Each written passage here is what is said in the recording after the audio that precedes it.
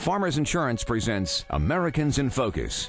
Mayme Clayton was a professional librarian. She was also one of the world's foremost collectors of African American history materials. The main reason that my mother took the time and care to amass this collection is because she saw a need. She would go to different cities. She would comb the bookstores and flea markets for materials. My mother, in about 45 years of collecting, amassed over 30,000 rare and out-of-print books that date back to the very first book published in America by a black author.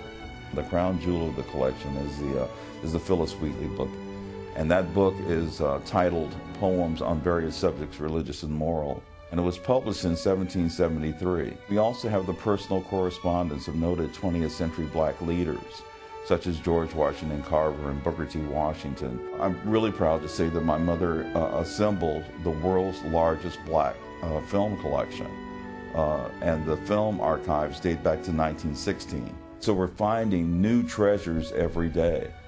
Our intention is to make the collection available to the world, to people of all ethnic backgrounds.